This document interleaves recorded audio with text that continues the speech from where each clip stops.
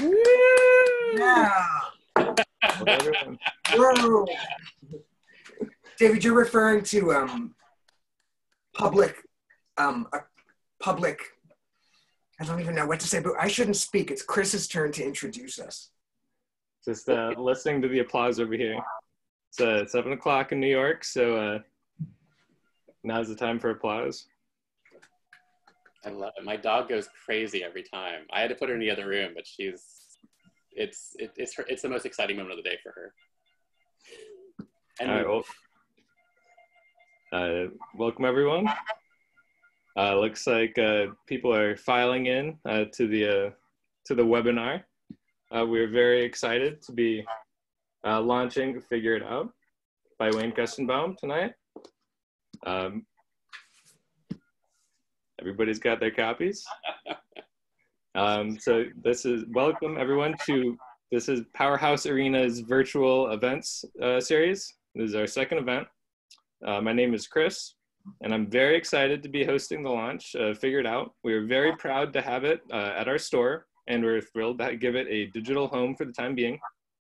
You can buy the book at powerhousebookstores.com. The link is in the event page, and I'll repost it in the chat. Wayne will be joined in conversation by David Velasco, and I'll introduce them both now. David Velasco is the editor-in-chief of Art Forum. Wayne Koestenbaum is a poet, critic, and artist. His books include The Queen's Throat, Opera, Homosexuality, and the Mystery of Desire, which is a National Book Critics Circle Award finalist, Jackie Under My Skin, Interpreting an Icon, My 1980s and Other Essays, Humiliation, Circus, Hotel Theory, The Pink Trance Notebooks, and Camp Marmalade. You'll be able to ask questions through the function on your screen, and I'll hand it over now. Thank you. thanks, Chris. Thank you. And thank you, Powerhouse. And now David, it's just us in this strange room of the virtual and I don't even know what noun to put in that slot. I think we're alone now.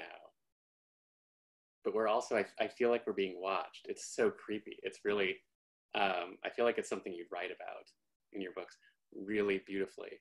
I have to say, I've been reading this since I got my copy a month ago. I reread it again yesterday.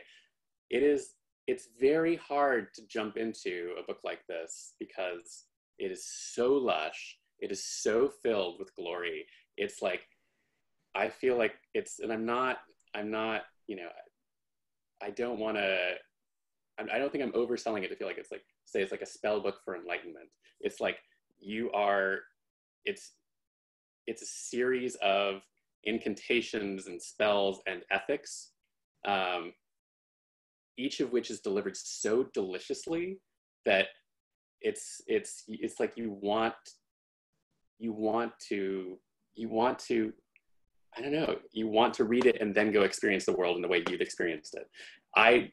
It's weird to talk about a book like this because you should just read the book, but I have, we're here to talk about the book, to talk about you, to talk about your writing. And I prepared you for this because in the book, there's a lot of dream talk. You use dreams regularly as some sort of digression or I don't know why and how you're using dreams, but clearly you dream a lot. And I wanted to know what you dreamt last night what did you dream last night? Tell me what your dreams are. And David, so I could talk, there'd be so much that I could say just about why dreams and how they enter my writing and why they matter to me and why you two dream and how tips I could give you to find your dreams and make use of them. But I didn't, last night, I don't know, I was so nervous about this. I don't think I dreamt at all, or I woke up. I hear a little voice in the back. Do you hear that? I do. Where is that? Is somebody not muted? There's 3 video participants. Okay, I think I hear, well, whatever. I'm not going to fine tune this. I'm going to go into my dream. But I do feel like I hear, maybe from Katie, I don't know who else is here. Whatever. I'll just go on, right? Just go on. Okay. Just do it, right? Don't be self-conscious about the threshold. I dreamt that somebody deposited outside an apartment of mine. I only have one apartment, but it might have been an apartment of the past. Somebody deposited a moldering violin. It might not have been moldering. It was certainly useless, and it was certainly now my responsibility. And with this violin, there was also a manuscript and some photographs. I had to send the violin, the manuscript, and the photographs to somewhere in the Midwest. But you know what? I discovered that the person who was going to receive them in the Midwest didn't even really care about them. And yet I felt terrifically burdened by this bequest. And so, and I'll just say one more thing. In the dream, the violin that was outside morphed into a violin that was inside my apartment, but a different violin that came kind of from a tree trunk in the process of being molded into a sculpture, the way that Michelangelo's, unfinished sculptures look. So I guess it was, if you were to go through the dream, you would say violin, manuscript, unwanted gift. Do you think you'll ever use this in writing, or is this now it's just? I think I will. I would definitely use it. I will use it. In fact, I will take this, David, as an assignment from you that I need to use the violin. The question is, of course, whether the violin in the dream still has a function, or whether it's an archaic technology. Is it like a Super 8 camera, which I'm actually now really fond of using, or is it like this Olivetti typewriter? A bundle of useless nerves? Do you even play the violin? I know you play the piano. I don't. No, my brother plays the cello and I play the piano. I think once in maybe like 10th grade, I heard Paganini's first violin concerto, and I thought, this is so beautiful. I wished I had learned violin, and I wished it very strongly that day. A strong enough wish that it still lights up the decades ever since. And channel yourself into your dream. Yeah. From the other night. I want to actually ask about where you are right now. You are, can we talk about where you are? Is anything? Absolutely. Yes. So you are in Germantown, correct? Yes. And you are in a space that is not typically a space where you do book launches. Right. I do a little Zoom teaching here. I've done writing here since 1999 on the weekends.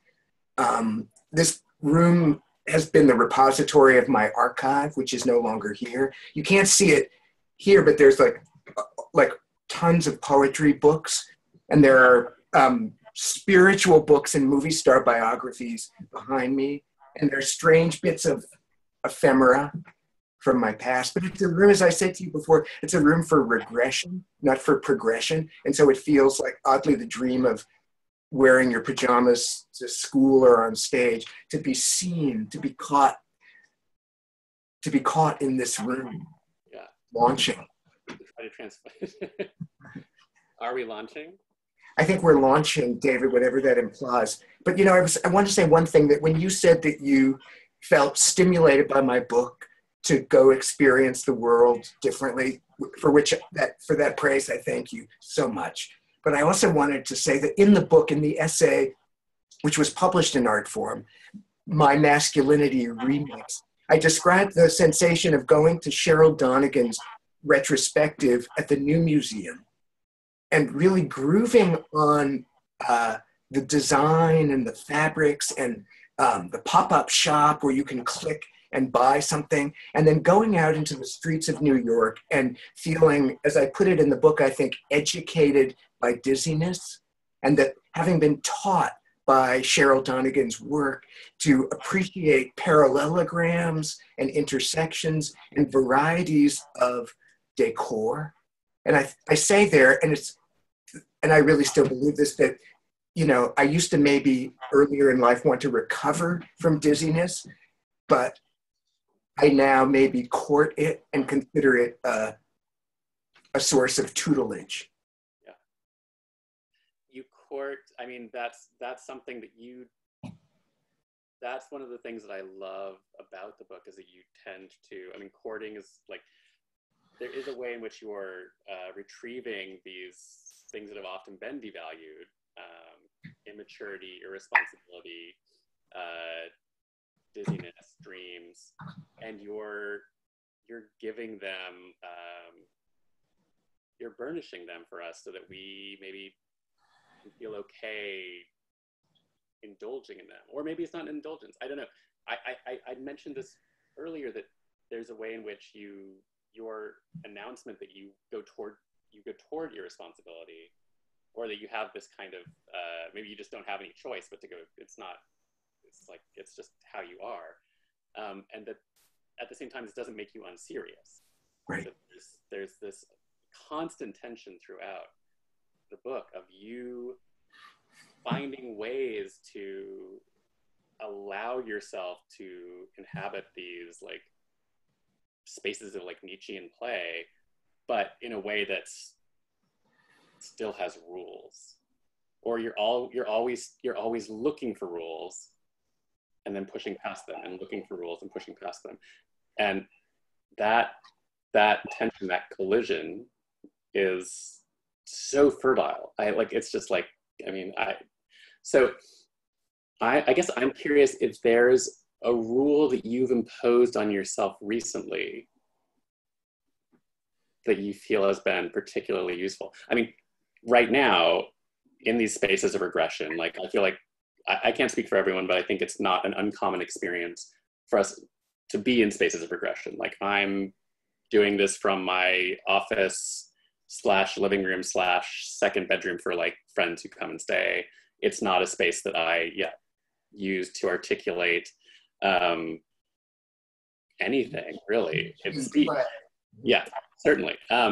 But it's, you know, but that's not necessarily a bad thing. Like you can transform these spaces. You can actually do that work, or these collisions can be places for liftoff if you accept them in a certain way. And that's actually what I think is when I keep thinking that you're kind of this enlightened being, because there's an acceptance that that comes when you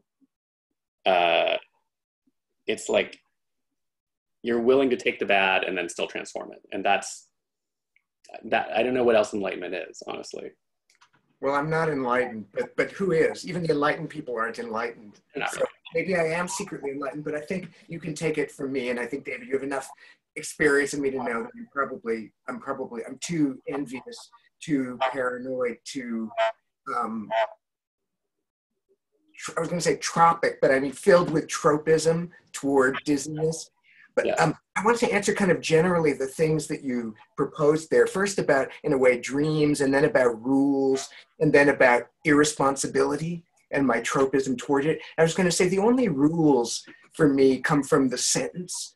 And as I think I say many times in this book, sentences come with very strict rules. And I don't just mean the difference between a complete sentence and a sentence fragment, or issues of dangling modifiers and all that, but the rules of sequence, and that there's always an order for the thoughts, and that they end with usually a period or something that closes the sentence off and allows you to retroactively look at it and judge it in a sense. And that whenever I step into a sentence, I am very tightly bound by rules, and I'm usually in a state of emergency because I'm trying to find my way out of the sentence, trying to put in it something that is worth putting in it. And so the reason that I, in a way, advertise my irresponsibility or immaturity, but I'm secretly serious, and the reason I might use that dream of the violin, is that when I'm inside a sentence, I want to fill it with the thing that really matters. And I have always this sense as I'm writing the sentence, even though I wish I could be a person who would fill the sentence with different, loftier things, I have to give you the dream because that's the best I have to offer you.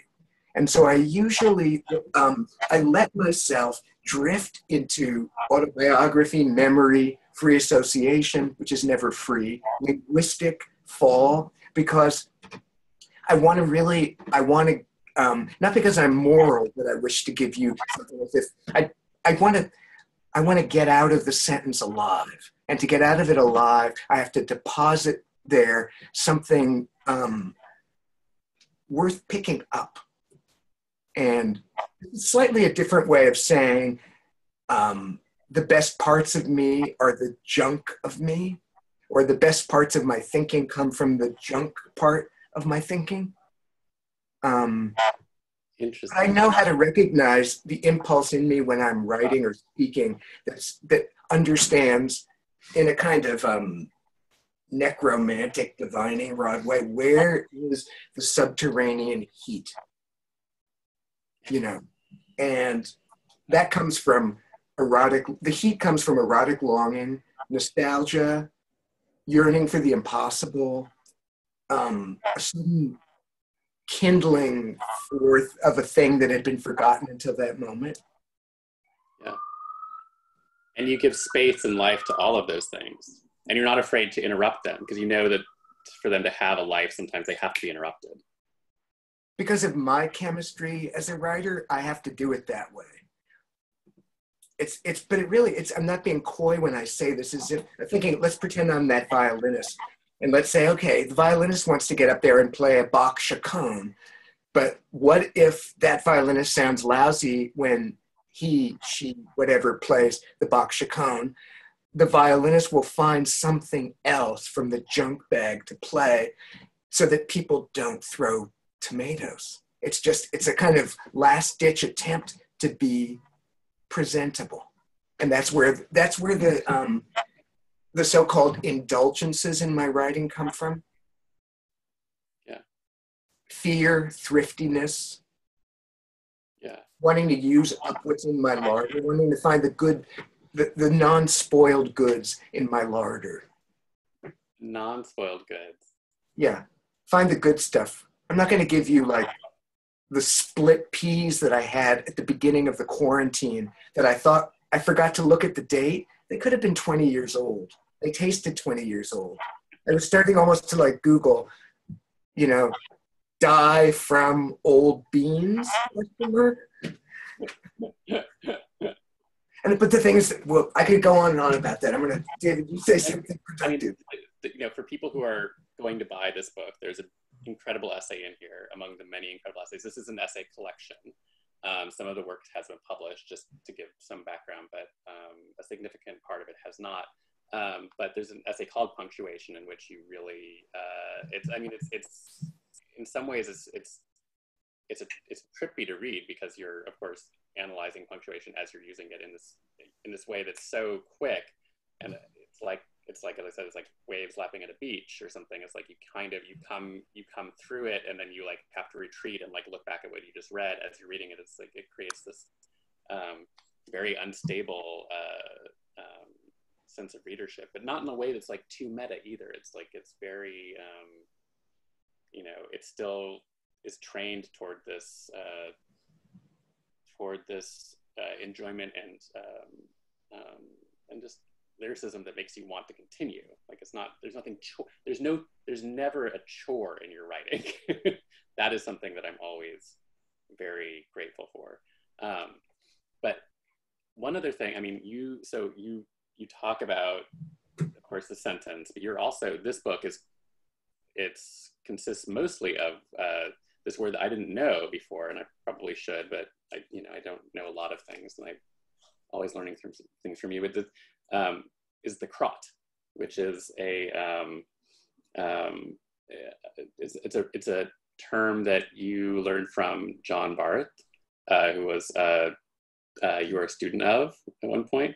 A crot, as I'll read it here because I looked it up on in the Oxford English Dictionary, and they didn't have much there, so I feel like you're the main source of the crot. But a crot is a separable unit, like a paragraph, without connection to the units before or after it. Each crot is its own event. We leap from crot to crot at liberty. Connections arise through juxtaposition, not through direct statement or overt linkage. And it's a moment when you put, there's a crot where you describe the crot, and it kind of functions as a little, it's like one of the many little keys in the book to be like, oh, right, everything else in this book has this relationship to the crot. It's no longer, I mean, you read the book up until that point a little consecutively, like one crot to the next, and the frictions and juxtapositions are there, in between each individual item. But then by the time you reach this, 3/4 of the way through the book, this like idea of the crot, you suddenly have to kind of recalibrate and look back and think, oh, all of this is in relationship to one another. So I'm curious, why did you go into this book, figure it out, with the idea that you wanted the crot to be an essential device, or was this something that like just emerged more organically through your writing, or however? Is that Steve? Yeah, Steve just said he can't see me on his screen. I don't know if Chris, you want to say whether I'm invisible? Well, I hope I'm seen by other people. So somebody in the chat from Powerhouse say, David, can you see me? I can see you. Okay. I am seen. Okay, I'm seen. Maybe there's some kind of like apotropaic thing going on in this house where it's like best that the boyfriend doesn't see. And there's something going on in the universe around that we will get to later. But crops, so it's okay, now he can see me. All is right with the universe. Okay, good. Okay. David, the crot. Okay. And I may have told this story before, so forgive me if I have, but that I entered the writing or the compiling and the putting together and figure it out, knowing that the crot would be its method, because basically at this point in life, I am 100% crot. I don't do continuous paragraphs. I kind of stopped doing them in 1993 when I wrote The Queen's Throat, which was originally in consecutive paragraphs, and I took it apart literally and broke it into numbered paragraphs to make it decent, to make it readable, and to make it true rather than faux Foucauldian. Not that Foucault and crots are incompatible, they're not. But I fell in love with crots. I discovered them in the early 80s, in 1981, but I fell in love with them, I think, in 1985 when I read for the first time Michel Léris's book, Manhood, in Richard Howard's wonderful translation. And there was a part near the beginning where he's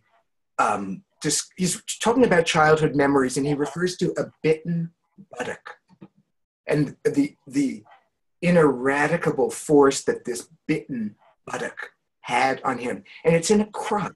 And the crot says something like hurt, cut foot, comma, bitten buttock. And I really had enlightenment experience in that moment. And I understood that the only way to go about the male body was to cut it up. Cut foot, bitten buttock, cut it up, and then aesthetically put it in separate boxes.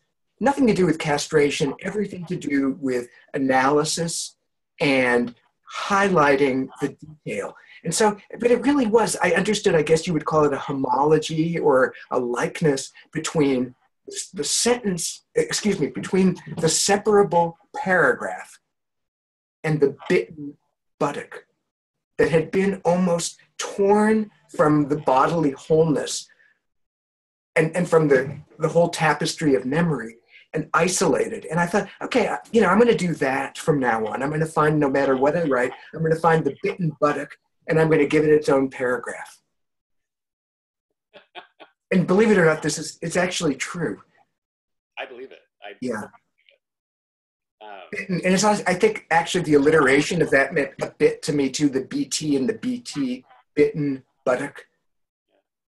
It's, and then like later in life I read about like monads, and I really got, largely through Benjamin, I got on this whole trip that still dominates my writing, where the monad in the universe and monad, monodology is homologous with the remembering of the body as a sequence of parts, like that bitten buttock. I think I'll stop with the bitten buttock unless somebody bites my ass. Well, we're not reading the Q&As, so we're not. Okay, good. We're spared. No, well, of course, you also have a thing for bottom. What is the word for it? Bottom. I have it down here. What is your word for it? Bottom Nature. Bottom nature? Sure. Of course. Bottom nature. Like that's like, you gravitate toward bottom nature. And isn't there a part actually in there where you actually say that the buttock is not, it's bottom nature, not buttock nature? Yeah. I like bottom, or maybe I say the fundament. I say something about the fundament, and I like the word fundament because it expresses the idea of the foundational without dirtying it up with buttocks. But the phrase bottom nature, to give her credit, is Gertrude Stein's, and she's really, and it also has to do with memory and repetition, and that in a life we keep repeating in action. We keep repeating, we are composed of repetitions, and that our bottom nature is what we repeat. And so, okay, I'm going to go back to the crop because I am curious. One of the other elements of the crop that it allows you to have many observations, but it also allows you to have, it's almost an argument against argument, right? There's something to, maybe I'm please correct me if I'm wrong, but there's an antagonism to the idea of the argument in Figure It Out that is almost also its own kind of thesis. Like you are, like, sure, not to say that I don't want to project that you hate argument, but that there's enough passages in here where you're maybe you're allergic to the idea of, or that I don't know. Well, actually, how do you feel about argument? What is your relationship to argument? And do you think do you agree that the cross is part of your attempt to not go there? I feel like I've said and embarrassed myself a lot in writing and in public bio. I do often go on and on about how I don't like argument. And then people say, oh, but you do have an argument and all that. So I've kind of like, I'm no longer saying I don't like argument, though I have said that many, many, many times. But what I would say now to you in my maturity, David, I would say that the crot, or the way I write in these separable monadic paragraphs, is a way of dignifying placement over the teleological endpoint of an argument. And so I'm not valuing, with this method, I am not valuing the destination, which comes when an argument finishes its grand march. But I'm saying that there is something about exact placement, and that the way, if you have a paragraph, which is therefore like a canvas or a box or a thing that you can judge from its perimeters, every piece in the paragraph has a relation to the beginning, the end, and the sides and the middle. And so that you can create, in a way, arguments that are argued by virtue of juxtaposition and placement. I mean, I guess and then you can also do with the paragraph these tricks of juxtaposition. So you're not, this saves me from saying A causes B. It saves me from ergo. And instead I can say, this glass is next to this watch in this room. Maybe there are more profound things to say than this glass is next to this watch. But I don't want to say, because I'm thirsty, I seek termination through forward motion. Well, so why does everything have to be equally profound? I mean, I don't know. There's nothing, or what is, of course, there's something. Of course, there's a profundity to the there's a beautiful moment when you read Hegel. I'm not going to actually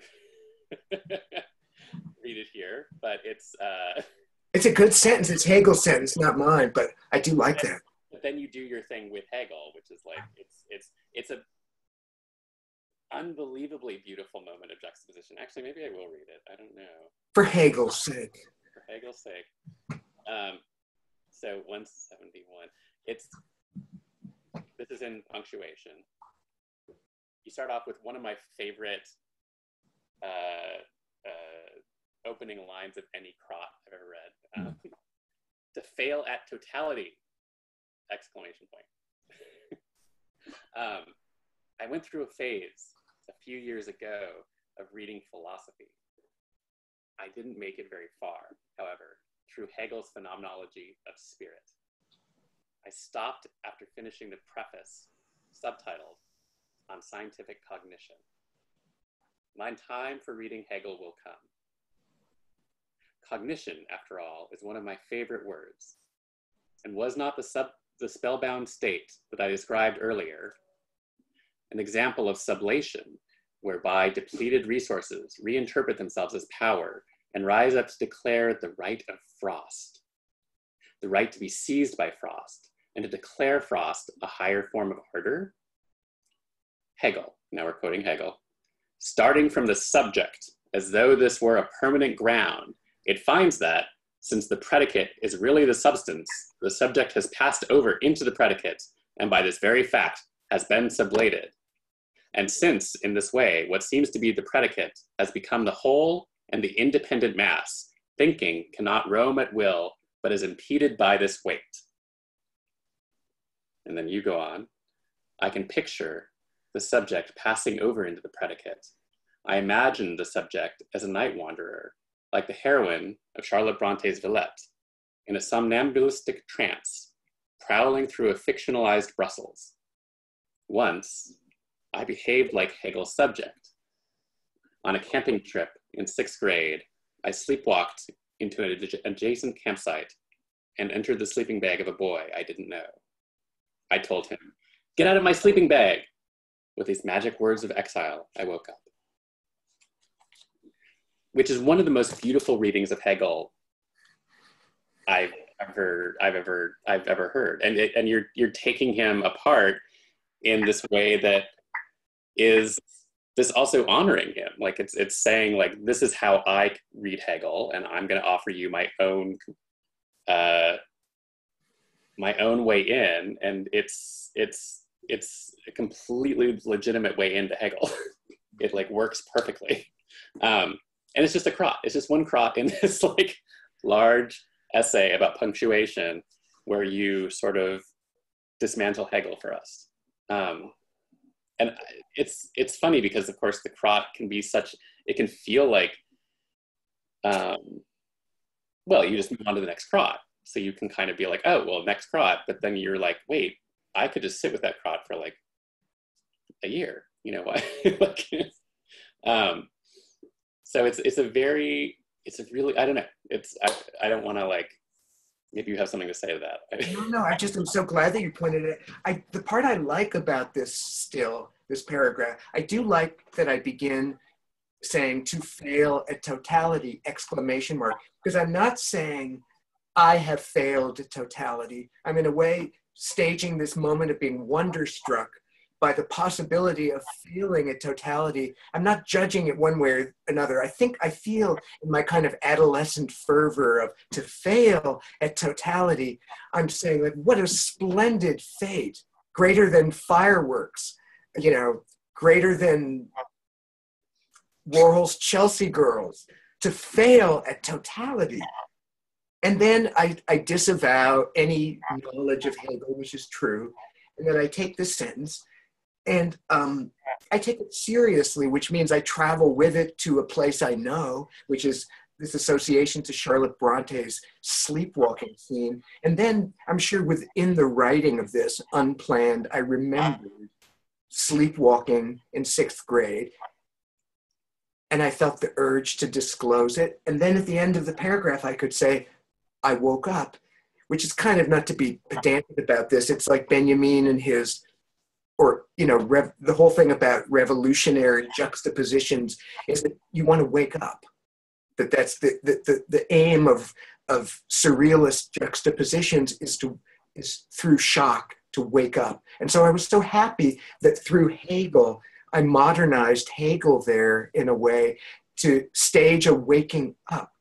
And I would argue that kind of like my ethos of essay writing comes from not approaching the essay as a memoir about sleepwalking, which would be a perfectly good thing to do, but to stumble on the scene of sleepwalking and to treat it in a way with the set of tongs or a sense of the estrangement effect of the bitten buttock. It's just how strange I sleepwalk. I'm not saying I was traumatized by it. I'm not saying anything about it except I'm shocking myself, I'm goosing myself a little bit with the sudden upsurge of that memory. Yeah. And by not explaining it too much, it means I can bring it up later in my next book. I probably will. Is there such a thing as, is there a bad juxtaposition, or how do you judge juxtapositions? Like, I mean, obviously you're also ordering these things, so it's not like none of this is accidental. So how do you choose that you're going to like? How do you decide on those moments of friction or not? Well, no, it's interesting in that essay because it preceded by a rule. There was a strict rule that there would be 26 paragraphs, that each paragraph would take a sentence from a book by a writer whose last name was A, then B, then C, then D. That I would take all those books, I would choose those passages from the books I have here in my library in Germantown, which is a more limited collection. And I would move, and so I started for A, I thought, okay, let me look through my A's. I think, how about Hannah Arendt, Eichmann in Jerusalem? I'll start there to kind of raise the stakes for the essay. And once I started there, I think then the next one was probably Benjamin. Yeah, it is. Then I was stuck. Then it was a matter of honoring the gravity of what I had unconsciously stumbled on with this procedure. So that in other cases, in other kinds of writing, I would be having to make, be having to make like other decisions, like I don't like this paragraph, it's going to be cut. But in this case, it was as if each time I finished a paragraph, I walked downstairs and I looked for the book that would answer the previous paragraph. Like what's C? We have Hannah Arendt, then we have Benjamin, and then we have Cioran, E.M. Cioran. Cioran, yes. Who says the Middle Ages were pregnant with God. So the train had left the station, headed to a very grim destination. Yeah, then you have DeRoss. Yeah, there's nothing lighthearted in this mix, is there? Jane Jacobs, that's a sweet one. No,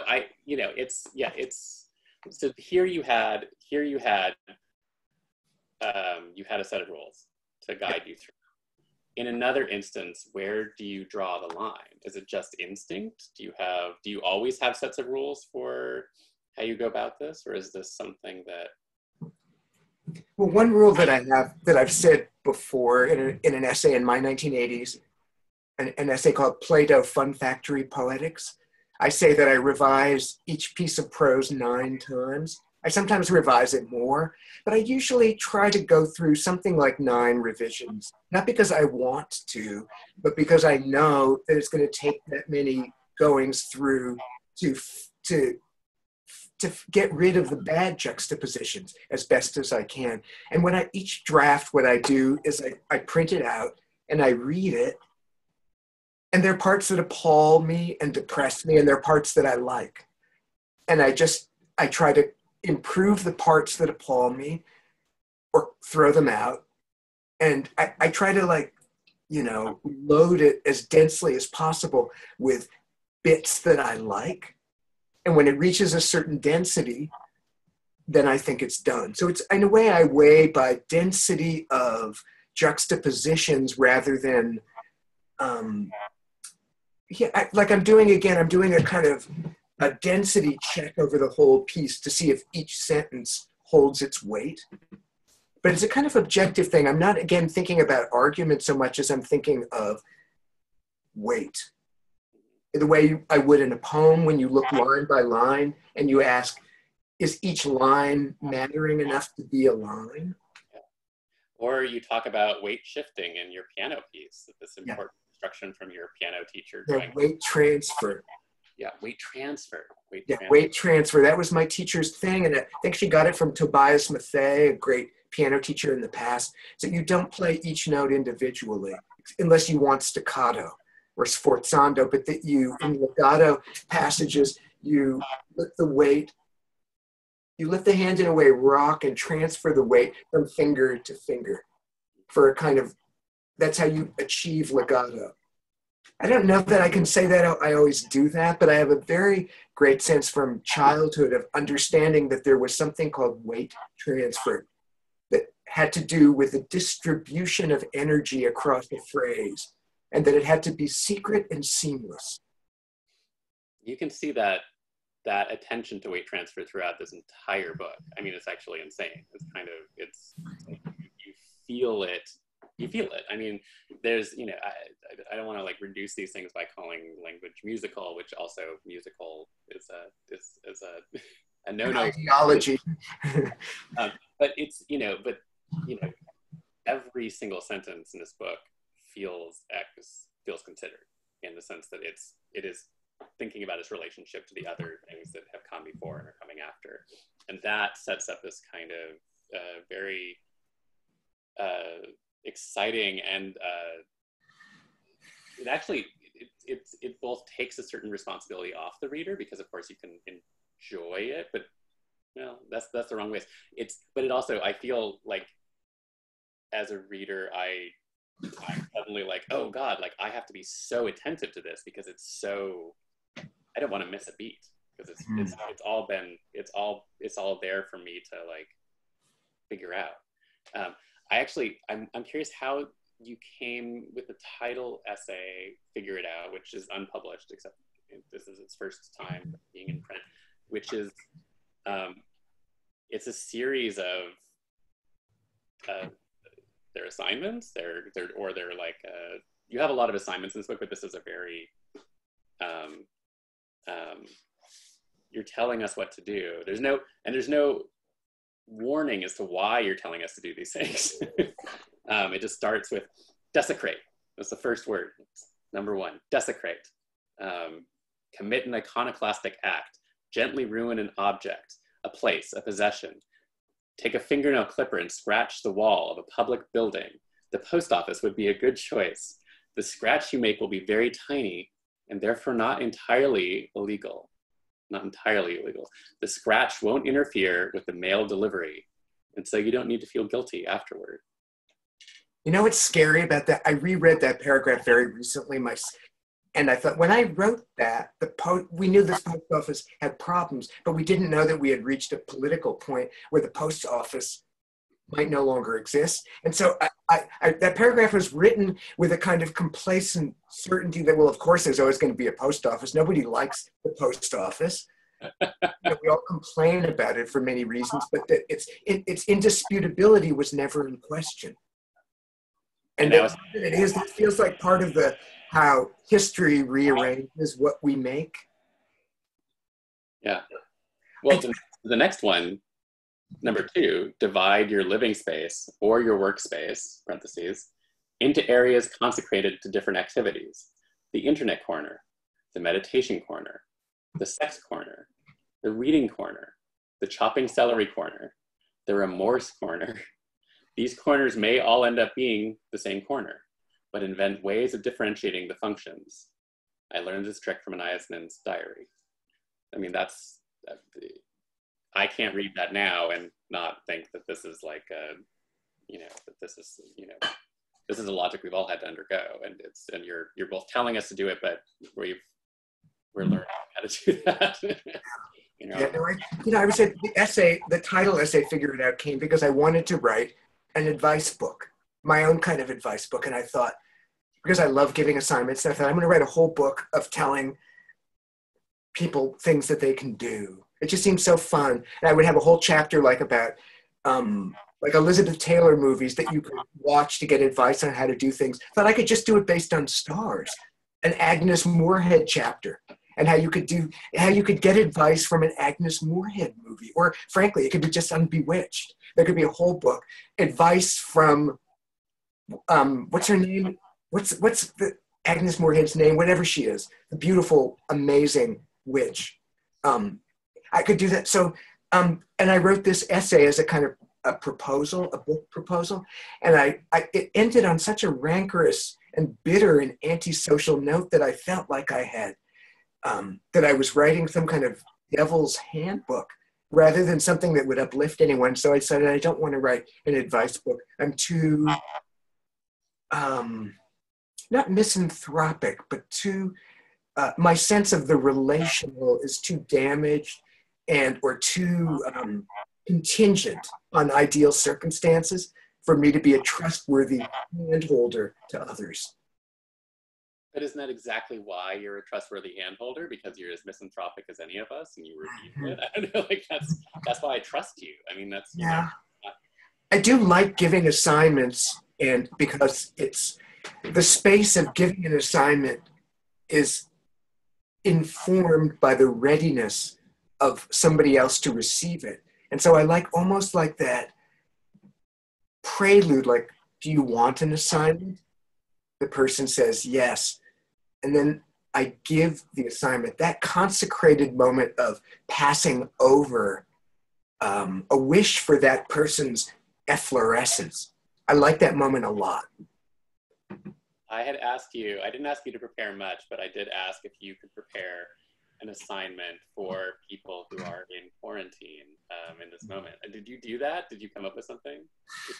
No, of course I forgot, but I'm going to, I would say, it's kind of what I do all the time. The assignment would be allegorize.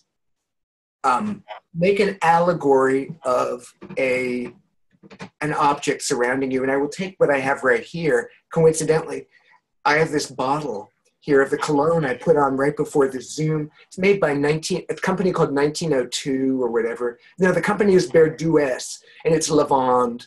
I bought it in New York City. And I made a little movie for Instagram called My Special Salve, where I took this bottle, I disguised it, and I pretended that this was a special anti-worry salve. And I say in the video, look this is my special salve, and you just put a little on. I don't have any worries anymore. I'm free as a bird. I can throw away my Fitbit. And I say that, so I would say, take an object around you and make a salvational allegory around it. Should we take questions now? Yeah, we can do that. I also. Or do you want to ask do you want to say a final thing? No, I have so many. I mean, it's so cruel of you to bring up smells right now, because I wanted to talk about this incredible essay of smells in the book, which oh wait, we do have questions, but okay, but say there's smell thing, because that's great. There's smells in the book. It's amazing, and of course it's also just weird that we have this virus that is stealing people's sense of smell. It's like the most, I mean, if you want to talk about things being rewritten as right. History moves forward, it's that reading that essay now is particularly pungent. But we could. I would say just that the amazing thing about this, and I shouldn't say the amazing thing, but about any historical moment that interrupts our sense of the normal or whatever, brings with it this a sense of excessive longing for the things that were once ordinary. poets are often poets in the United States have often in the past said things like, oh, you know, like in Eastern Europe, the poets are really good because they suffer or whatever. But here in like among the bourgeoisie in America and the MFA programs, poems aren't any good. But, you know, which presumes that all poets in the United States have MFAs and aren't suffering. But the notion that you can suddenly incandescently value something that you didn't even notice before. Yeah. So now there are questions, and how will we Q&A? I can read them out loud to you. Question from Mina Hamidi. Yes. So happy to see you virtually. I wanted to ask you to riff on the essay as a form. Do you think it allows for that dreamlike quality to your prose in this collection? Riff on the essay as a form. Yeah, I think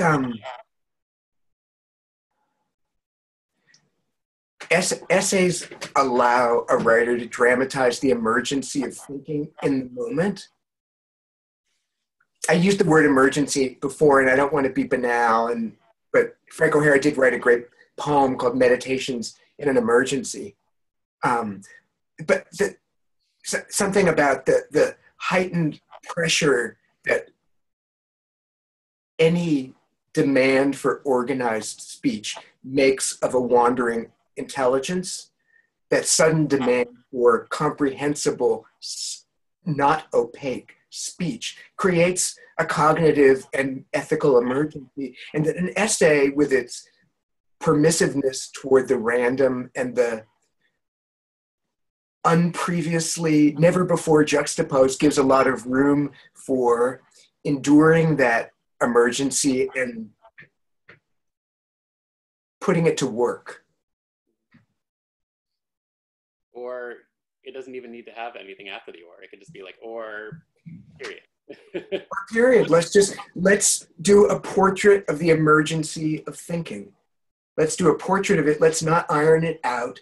Let's make it comestible and as friendly as possible. Make it pretty. Stage manage it to the best of your ability, but let it comfort a reader who is in a state of emergency herself. Speaking of stage, can I ask you how you set the stage that you're in of this room of regression? Did you do something to alter it to make it a room of launching? Not too much. I added a few little. I took down a few paintings that had been up here for like 7 years, and I put up a few things that I have done in quarantine, so that they would be with me. And I think I removed some of the clutter from my desk so that you could see my typewriter better. And that was it. I put up a couple more paintings, and I put up a couple more recent ones that made me feel that this was a more current face that I was showing to the world. I should alert anybody who's watching that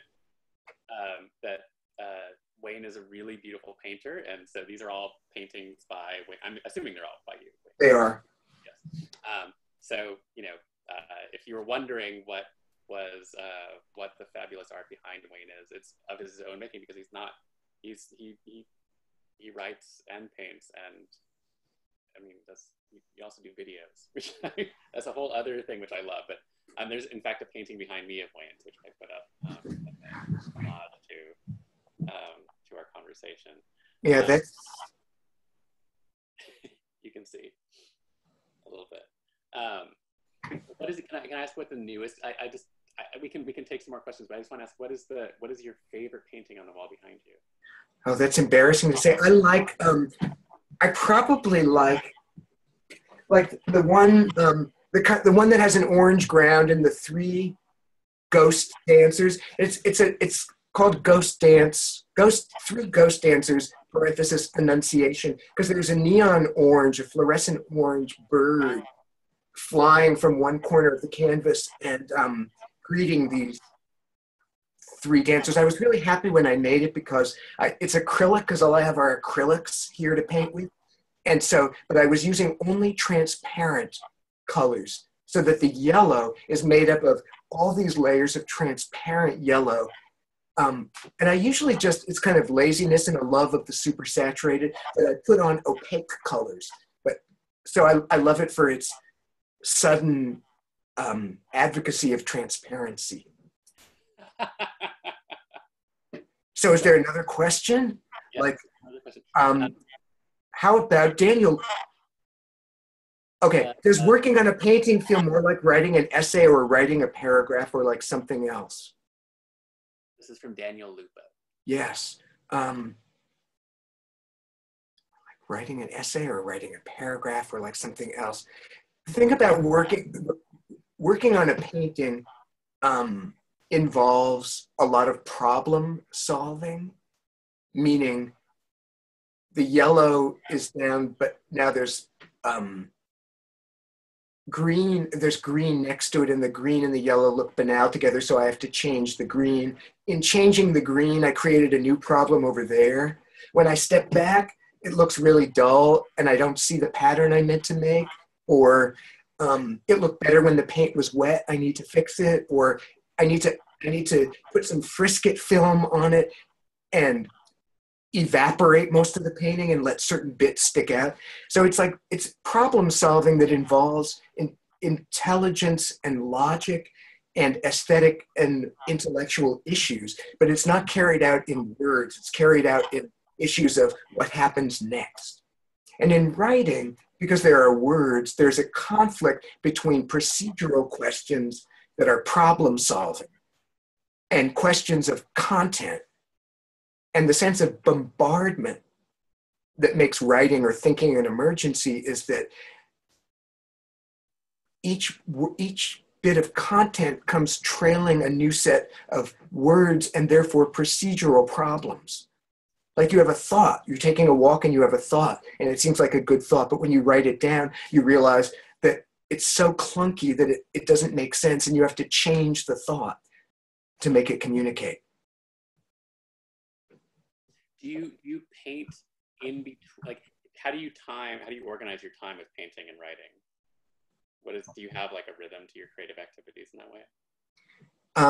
It depends on what's asked of me, and what I ask of myself, like what's due, or what I accept as a writing task.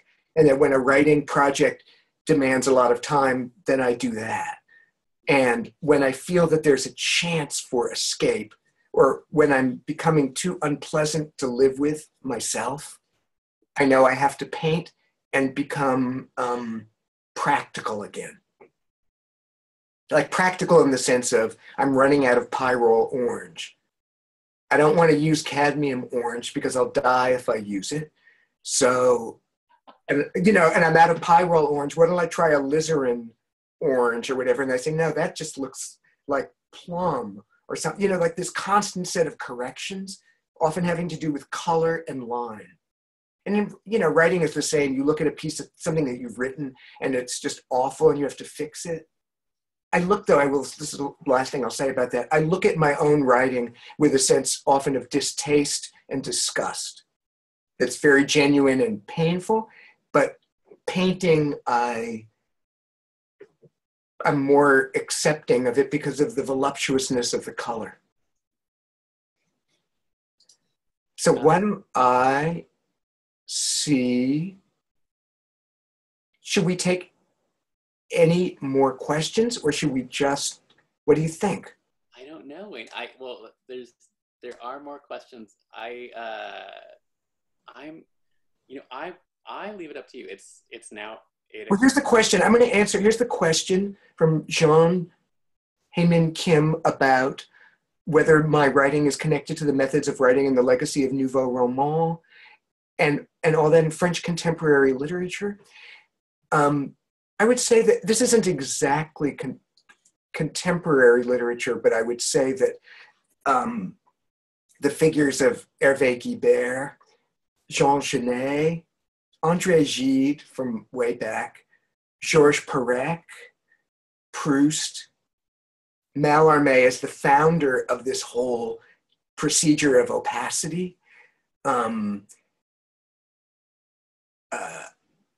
Pinget, Pinget, Blanchot's novels, and Annie Ernaux, are all writers, contemporary or not, French writers who are enormously important to me in everything I write. And Robbe-Grillet, in terms of the Nouveau Roman, Robbe-Grillet's little book toward something like toward a new novel or something like that, and Marguerite Duras,